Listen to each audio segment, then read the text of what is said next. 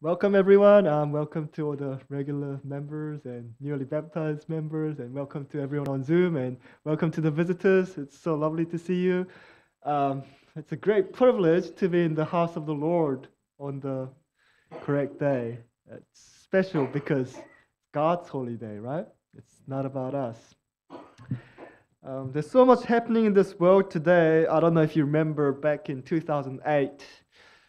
Great financial crisis. It was a global financial crisis. I don't know if you guys remember.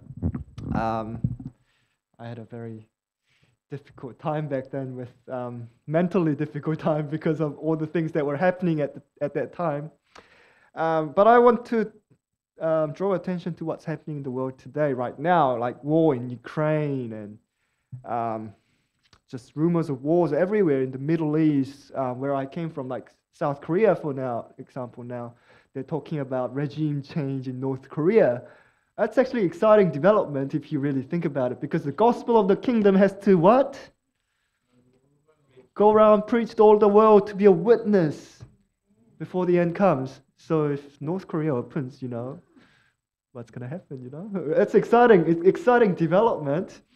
But for many people in this world, these final events would happen really rapidly, and it's going to catch them with a very big surprise. And I'm just praying that we, as a people of God, do not get caught by surprise by all these events. Today, I have this book here. It's called Rome's Challenge. We've ordered it recently in about 30 of them. It's a very good witnessing tool if you didn't know about this little booklet. It's basically a Catholic Church. They wrote a series of articles back in 1890s regarding Sabbath and Sunday. And who changed it? It's actually them saying it. They actually say, it's we that changed it. And if you want to follow the Bible and Bible only, you better become Seventh-day Adventist. It's the Catholic Church saying this. So we have this booklet that contains those articles, and it's a good witnessing tool to those who are contemplating on Sabbath issues. So I just want to introduce you guys to this book. So this is free to take. If you want to give out to people, you can take it and give to people. And if we run out, we're going to order some more, and that'll be an exciting thing on it. Now, before I begin, let's begin with a word of prayer. Gracious Heavenly Father, Lord, we are so privileged to be able to come and worship you on your holy day.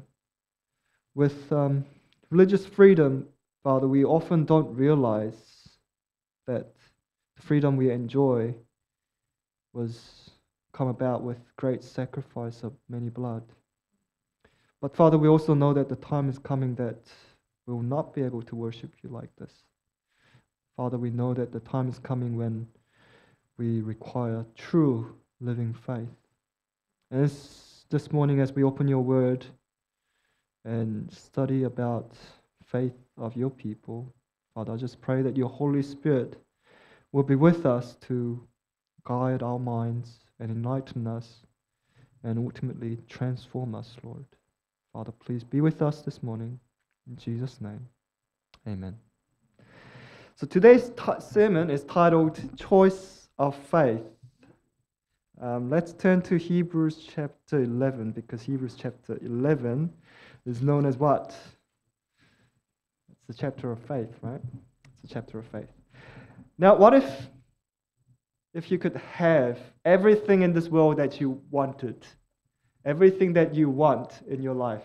In my first life, I desired to have like a nice big house, very comfortable, few minutes down to the beach, no mortgage, secure, well-paying job, many nice cars for different occasions, not just one car, but I was thinking about like 5 different cars for many different occasions. I was so into cars. And cleaners come and clean your house, gardeners come and do your gardening, and you don't have to worry about anything in your life. And your job is just for entertainment because you love that job. What if you could have that life? That was my wish, my first life, which I never got to have. But I actually enjoy my second life more, which has nothing to do with any of those things. What if you could have the life of your dreams? I don't know what you have in your mind. Maybe becoming president of the United States. I don't know who would want that, but somebody might, right? What if becoming a prime minister in New Zealand? Or, I don't know, if you like being a king or queen, Queen of England or King of England. What if you could become that? But God is not there, and God is not in your life. Or on the other hand, what if you have this other life where you have to suffer for Christ's sake? You're gonna have difficulties financially, uncomfortable living arrangements, no house of your own, living just day to day on minimum wage, and you have to go around knocking on doors, and you get mocked and you get humiliated by people. What if you have those two choices? Which one would you choose? Obviously, as Christians, we would say, as Christians, we should choose the latter instead of the former, right? But how many people would actually choose that life if they actually had that choice? If they actually had the former life, the one that you have everything that you dream of. How many people would actually choose that life? Well, today I'm going to talk about a man who did exactly that. Actually, more than that, because he could have been the best king ever of then most powerful nation. And he could have been recorded in history as the best poet, best general, best philosopher, best legislator, and he could have had best tomb in history of this world. I don't know. To some people, that's very important. If you remember Absalom, even before he died, well before, in his young age, he made his tomb for himself. So obviously, to some people, that's very important. But this person, decided to forsake it all. And you know who this guy is, right? You know who I'm talking about? I'm talking about Moses. I probably meditate upon his life the most, apart from Christ's life, especially when I'm tempted to look back on my journey in any negative way. Let's turn to Hebrews chapter 11, verse 24 to 27. It talks about Moses' experience in this way. By faith, Moses, when he was come to years, refused to be called the son of Pharaoh's daughter. Remember the word refused. Choosing rather to suffer affliction with the people of God than to enjoy the pleasures of sin for a season, esteeming the reproach of Christ greater riches than the treasures in Egypt. For he had respect unto the recompense of the reward. By faith he forsook Egypt, not fearing the wrath of the king, for he endured as seeing him who is invisible. Now, if you would summarize this passage in one word, it would be faith. It would be faith. This word faith is so often misunderstood in Christianity. If you go to different churches, many people have different idea about faith. Christians would say, by grace, by faith, we are saved, and then we will have everlasting life. But in saying it, though, often the notion that people have about faith is an intellectual agreement to some intellectual knowledge. Many, even Seventh-day Adventism, people think, intellectually agreeing to 28 fundamentals and coming to church on right day, that they're in a saving relationship. Actually, the ancient Jews thought quite similarly too. They thought that a knowledge of the law would in itself assured the man eternal life. But what does it say in Hebrews chapter 11? All these heroes of faith, what does the Bible say that the faith is? Verse 4 says, by faith Abel offered unto God a more excellent sacrifice than Cain. Offering. Is that a noun or a verb? It's a verb, right? It's an action word. By faith, Enoch was translated that he should not see death, for he pleased God. By faith, Enoch pleased God, right? It wasn't just a mental agreement. He actually lived a life that was pleasing to God. By faith, verse 7, Noah, being warned of God of things not seen yet, moved with fear, prepared an ark to the saving of his family, by the which he condemned the world and became heir of righteousness, which is by faith. Imagine being Noah in a world that has never ever seen rain, and you don't even need a boat to go anywhere in this world. But here's this man building an ark with everything he has, and he puts everything in there. And imagine being him, and everyone's looking at him. What's this old man doing with his money and everything he has? Yeah? And for 120 years, Noah hammering nails and building this ark. Can you imagine that? What if you had to wait for Jesus' second coming for 120 years? That would be something, right? That would be something. Being mocked and shamed by people because you're always saying, Jesus is coming soon, right? But by faith, all these people obeyed God, though they could not see the promise of God fulfilled immediately in their life. In other words, faith is not just an intellectual agreement, but it has a real, tangible substance. It is actual substance of things hoped for, the evidence of things not seen, the Bible says in verse 1.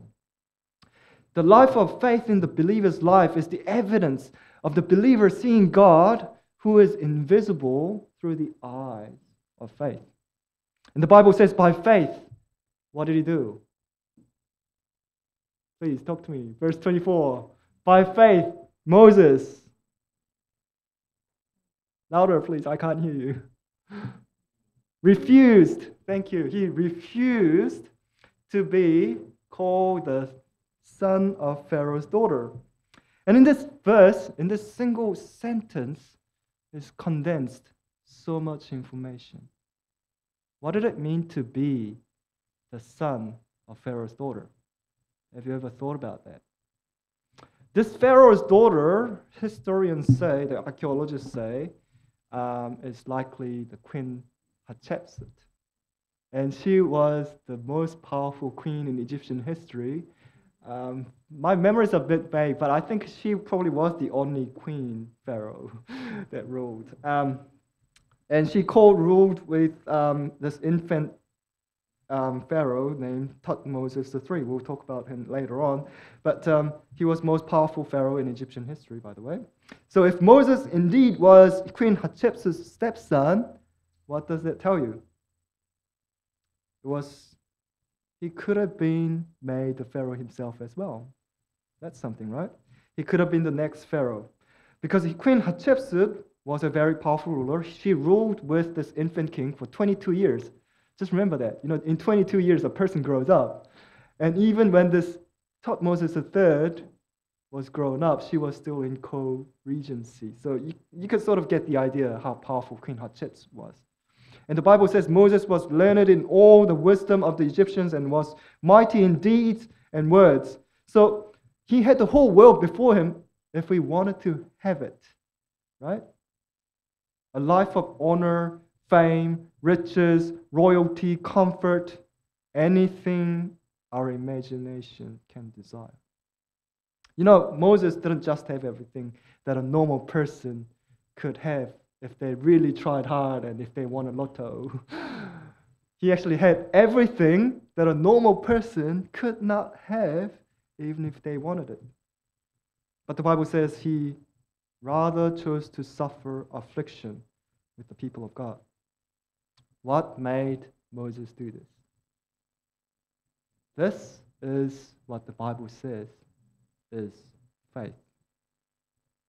This wasn't easy. But as we know, his birth mother did an excellent job with Moses, right? Because she had to let him go and live in the palace after certain years of looking after him.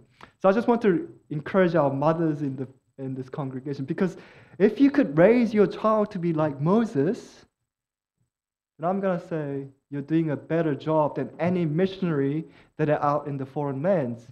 Because just imagine if your children can be like Moses, then how much good that they can do for God when they grow up, right? And Moses, when he grew up, he could have just argued, if I become the next Pharaoh, I could release the Israelites by my authority and by my might, right? He could have said that. I just need to stay put and wait and become the next Pharaoh. And you know what? I could lead the Egyptian army before the Israelites and go up to Canaan and destroy the Canaanites. And then I could be king in both countries, king of the Israelites and king of Egyptians. He could have argued that way. How wonderful would that have been? But if we wanted to do that, he had to make a compromise. Because to be a pharaoh in Egypt meant that he had to become the priest of sun god. So friends, I want to suggest to you this morning that faith begins by refusing the world, refusing to be called the son of Pharaoh's daughter, the son of this world. Refusing the world because it is not God's way. Jesus said, if any man will come after me, what does he need to do? Let him deny himself, take up his cross, and follow me. It's not acceptable in God's way. If it's not according to God's word, you reject it. You deny it. That's what Jesus says. True faith begins by refusing the world. Now, when I went to Canada, I met my friend from primary school. I haven't met him for ages. And I don't even remember him, actually. I didn't even remember him. But he remembered me after, 25 years. And I've totally forgotten about him. I don't even remember his face. I actually went home and looked at the photo albums, and I couldn't even recognize who this guy was. But here, I went to my cousin's place in Canada, and this guy recognized me. And he remembered my name because my name is rather unique in Korean. So yeah, he remembered my name, and he asked me if I was that guy, and I said yes. And we were just talking about how we lived our life. And I told him my journey, how my journey started with that I had to reject worshiping my ancestors before not my ancestors, but someone else's ancestors' grave. I was asked to do that to keep the peace in the family.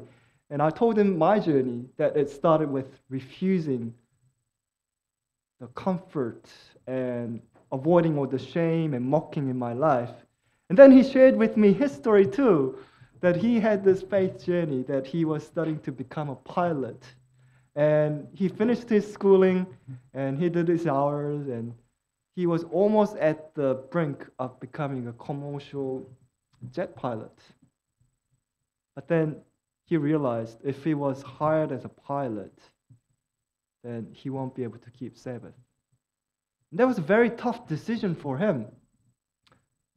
And he said in the end, I'm going to do what is right in God's sight. And he gave up that career completely. And when I heard that story, it struck a chord with me, and I thought to myself, that is faith. That is faith. Because if you become an airliner pilot, probably not right now, but you could make pretty good money. And you could be very well respected in society. And yeah, all these things that come with it. But my friend decided God's way, or I'm not going to do it.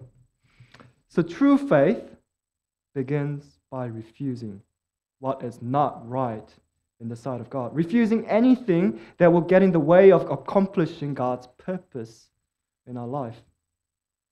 Yet other people experience more severe experience when they start their journey. When I went to China, we often read about these stories, and in one of these mission readings, we often read about this story. And the lady who invited me to China to spend some time there and speak to the youth, I later got to hear her story. When she became a Christian, the culture in China will not allow different religion in the household. And she had to make a difficult decision. When she decided to get baptized and become a member of Seventh-day Adventist Church, her husband and his family decided, okay, we can't have you in our household. I'm going to have to divorce you and you're going to have to go. So she had a hard decision to make. And she had to leave that house without nothing in her hands. As she said goodbye to her 7-year-old son, she pledged her faithfulness to God. And even today, she lives a very faithful life. She has a very good relationship with her son, by the way. But this lady's faith is real. When I went and spoke with her, she's always always cheerful. You won't actually see her discouraged. She's a woman of faith. And God provides all her needs as she works for God. She goes from province to province to preach the gospel and let people know that Jesus is coming soon.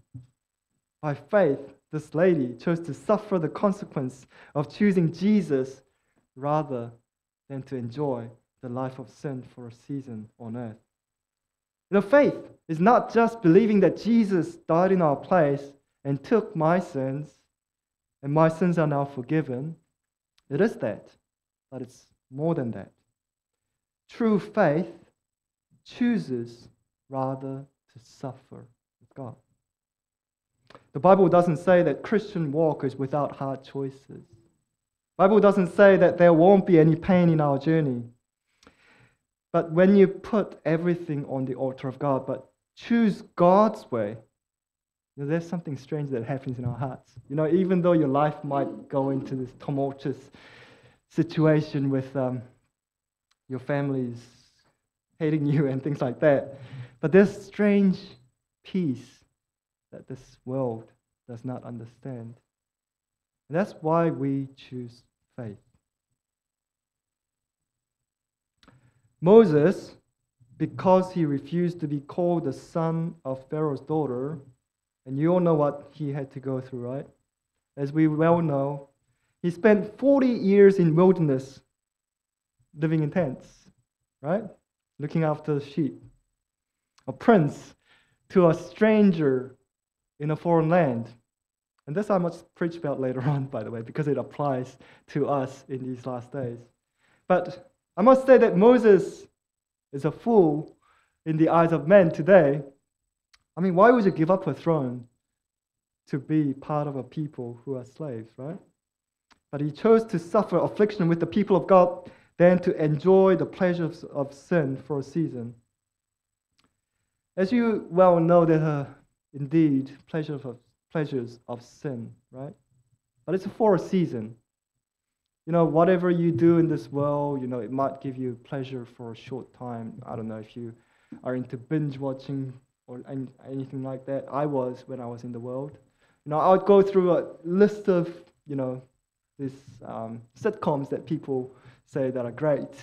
And I would just sit there and watch like 20 hours straight. It's terrible, but I used to do that. Because it gives you this dopamine hit in your brain, and it's very pleasurable. But you know what happens afterwards though, right? You get this crash that your dopamine levels come down like crazy, and you go into this deep blue afterwards. And that's what it is like with the pleasures of sin in this world. They might be fun for a season, but it comes with a vengeance.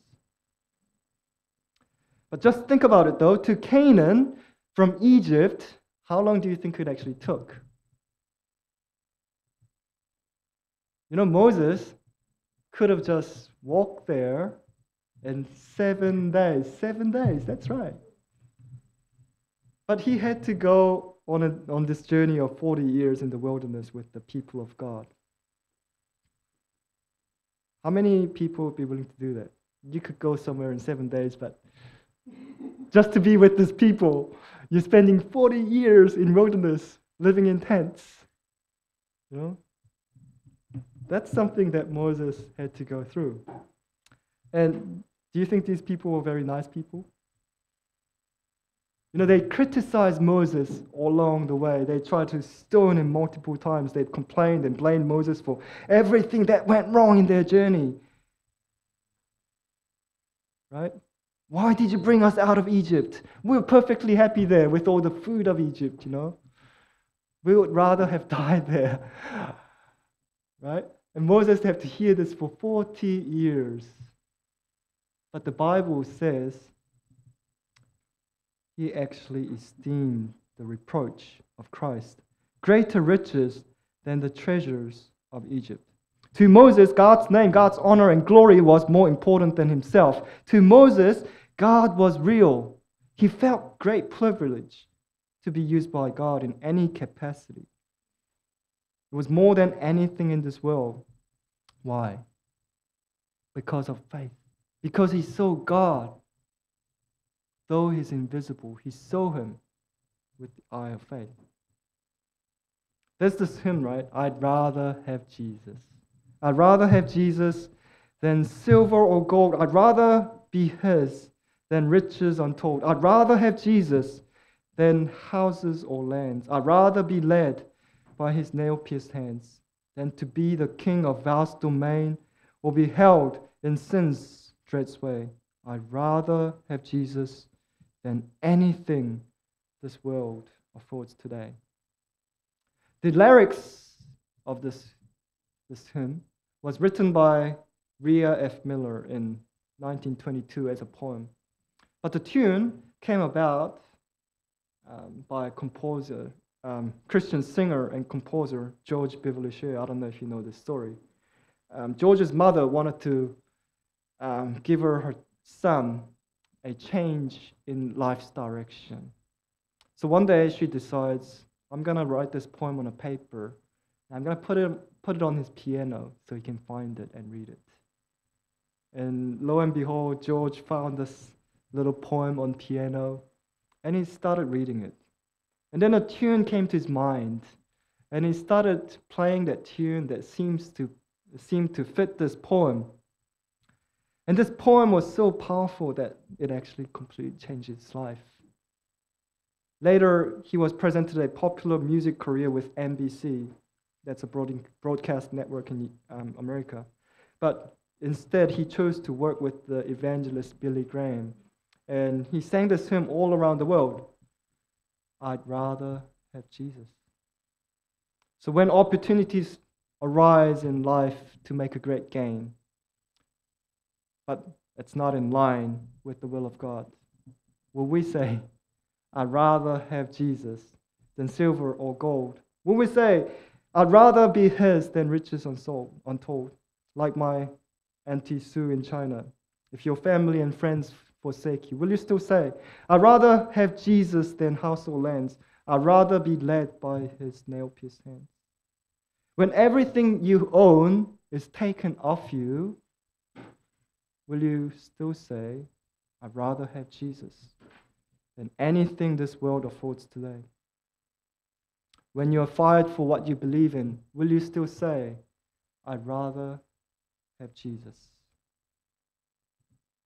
And that's a challenge that we're going to have to face very soon in this world. Friends, this faith is not a mere intellectual agreement. It's a choice. It's a choice to rather suffer affliction with the people of God than to enjoy the pleasures of sin for a season. It's an esteeming reproach of Christ greater riches than the treasures in Egypt. For God sees all, and he'll reward us in the end, for sure. In Hebrews chapter 11, let's go to verse 39, is actually making an appeal to us living in the end times. It reads, and these all, having obtained the good report through faith, received not the promise, God having provided some better thing for us, that they, without us, should not be made perfect. In other words, all these people have not yet received what they believe to receive from God. They cannot receive it unless we do our part in these last days. That's what the Bible is saying. It's like a relay race, if you like. At every relay race, you have people taking the baton and they're running. And then what do? They have to pass it on to the next runner. And then they have to pass it on to the next runner. And even though previous runners do their job and stay ahead of all the other competitors, what happens? It all comes down to the last runner, right? If the last runners mess up, then the whole race is lost. And here we are at the end of Earth history, the most perverse and wicked generation in human history. And the Bible is asking us, will you and I run this race of faith that Abel ran, that Enoch ran, that Noah and Abraham, Isaac and Jacob ran, this race that Moses ran, the reformers, Adventist pioneers, the person whom he sacrificed his life to give you the truth ran. That's what the Bible is asking you and I this morning. Will you and I make that choice every day to reject and refuse anything that is not God's will and rather suffer with Christ in performing God's will? You know, it's quite interesting when you are on a journey with God. God opens up different doors and you get to experience many different things. And recently I've started working as a Bible worker, and I don't know what to do because I've never done it before. And I don't know about you, but I find that God seems to want to throw you in the deep end. And you think you are not able to swim, but lo and behold, you find out that God has already trained you for it. It's quite interesting. But as I was going around and knocking on doors, and some doors you get really positive response and you note it down and say, I'm going to go back to that person. But there's doors that really slam on you. I'd rather have it slammed, but there's this one lady, you know, I gave her a flyer and then she crumpled it right in my face like that. And I was thinking, hey, I don't like this, you know. Why would I want to do this? You know, I could always go back to my old job. This is a minimum paying job. I don't have to do this. And then a thought came to me, you know, if Jesus came down to this earth and walked this planet, he didn't have to do it, but he did it because he wanted to save us. And then a thought came to me, you know, I shouldn't be complaining about this because I'm partaking in the suffering that Jesus is suffering, that Jesus has suffered for us. And that's the challenge we have, isn't it? Because every time God asks us to do something, it's going against our human nature, our sinful nature. We don't want to do it because there's shame and humiliation attached to it. But the Bible says the true faith, it esteems the reproach of Christ more than the treasures of this world. Let's go to chapter 12, verse 1 to 4. It says, wherefore, seeing we also are compassed about with so great a cloud of witnesses, let us lay aside every weight and the sin which doth so easily beset us, and let us run with the patience of the race that is set before us, looking unto Jesus, the author and finisher of our faith, who for the joy that was set before him endured the cross, despising the shame, and is set down at the right hand of the throne of God. For consider him that endured such contradiction of sinners against himself, lest ye be wearied and faint in your minds. Ye have not yet resisted unto blood, striving against sin. You know, modern Christianity, I don't know if you've noticed, modern Christianity has ceased to strive against sin. Vast majority, even in Adventism, say we'll be sinning until Jesus comes. I don't know if you heard about that one. A lot of theologians in our circles say we'll still be sinning until Jesus comes. But considering how much the Bible talks about overcoming sin, it is a great wonder. I just don't understand why we don't hear more about overcoming sin. And the question is, have we also ceased to strive against sin? Is there anything in our life that is not according to the Word of God that we well know of, but we just come to live with it? I don't know about you, but lately I've been searching my heart and I've realized that there are many things that I still need to change in my life. But often we say, you know, Holy Spirit, please come tomorrow because maybe tomorrow I'll be more receptive to listening to you. I don't really have the time to unpack Hebrews chapter 12, verse 1 to 4, but I want to say this one thing. Christian walk is a constant denial of self and the world, and resisting of sin. Don't ever let anyone tell you that it is inevitable that we sin. Apostle John said, "My little children, these things I write unto you that ye sin not." The Bible says, "For all have sinned and come short of the glory of God," but it does not say that we must all continue to sin. Instead, it says, He is able to keep us from falling and to present us faultless before the presence of His glory with exceeding joy. And it all begins by refusing to be called the son of Pharaoh's daughter, the son of this world, letting go of worldliness in us, giving up what is known as sin in our life. When we truly behold Jesus, there won't be anything that we will not be able to give up. You know, in the Egyptian museum in Cairo, apparently houses the mummy of Thutmose III, the pharaoh who co-ruled with Moses' stepmother. And his mummy is in there. Thutmose III is actually called Thutmose the Great. And he is most likely to be the pharaoh of Exodus, some of the archaeologists say.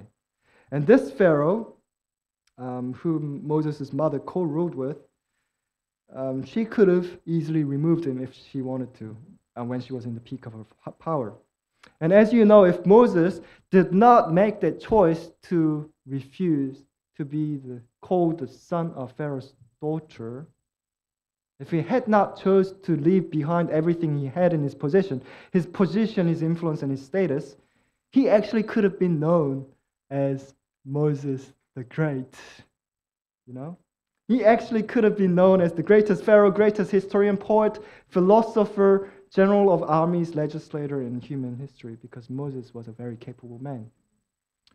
But he would be the one lying in the place of Thutmose III. But praise God, by God's grace, he made the right choice. The choice of faith. With the whole world before him, he had the moral strength to refuse the flattering prospect of wealth and greatness and fame. By faith, he saw high honors that will be bestowed on the saints of the Most High in the kingdom untainted by sin. Moses is not in a tomb somewhere on this earth. You know, if you look at those mummies, they really are works of art. You know, how they're preserved so intricately after thousands of years. But at the end of the day, they're still dead, right? They're still dead. But Moses is not in a tomb somewhere on this planet. He is up in heaven. And he had the privilege of coming down to the Mount of Transfiguration when Christ was going through the most darkest and difficult time on earth, on his mission. And friends, it is this faith that Moses demonstrated and all the other heroes of faith demonstrated. It is that faith that we need to have in these last days. And it is that choice of faith that we need to make daily in our lives. I once heard this sermon by this pastor who rebaptized me. I learned everything about Adventism through his sermons. When he was studying at the seminary that I am studying at the moment, he met this pastor from a small African nation. His name was Adabit. And this pastor was very special because he was from a royal tribe, a royal family in a tribe. And when he was 3, his mother, the queen at the time, accepted Christianity. And as a result, she was exiled. And he couldn't see her for many, many years until he grew up to be an adult. But years later, when he was an adult, his mother decides that she will sneak into the palace at night and try to get in contact with her son. And one evening, she found him and she approached him and she told him who she was. And then she started talking about the Bible and the Savior whom she found, that she left everything behind her for. And she went there many, many nights and spent time with her son. And one day, the Holy Spirit touched his heart, and he decides to give his life to God. And one evening, he decided to flee with her mom, and he did. And the first night he spent outside that palace on the third floor, he was looking through the hole in the roof. He could see the stars. And then he started crying. He must have felt that Jesus was very near to him, because he could see the glimpse of what Jesus left behind to come and save us. And I tell you, this is faith. Esteeming the reproaches of Christ greater riches than the treasures of Egypt. He endured as seeing him who is invisible. And it all begins by refusing to be called the sons of Pharaoh's daughter, the son of this world, because we are sons and daughters of God. And the Bible says, without this faith, it is impossible to please God. For he that cometh to God must believe that he is, and that he is a rewarder of them that diligently seek him. This morning, I want to ask a question. Do we, as a people of God in Orewa, want to have this faith in our life today? Do we want to have this faith in our life that is going to stand the test of time, above everything that is in our life, above everything, even our family? Do we want to have this faith? We are living in such a time that true faith is going to be needed. And such faith only comes from knowing God so intimately, to the point that we love him more than anything in this world. Jesus said, when the Son of Man cometh, shall he find faith on earth? Will he find faith in you and I this morning? And it's my prayer that he will indeed find faith in you and me when he comes in the clouds of heaven. Let us pray. Gracious Heavenly Father, Lord, we thank you for the wonderful history that you have preserved for us living in the last days. Father, it is such an encouragement to have all these records for us to read and to meditate upon. Father, this morning we want to make that decision to follow you all the way. Father, we want to serve you with all our hearts. Father, we'd rather have Jesus than anything in this world, Lord.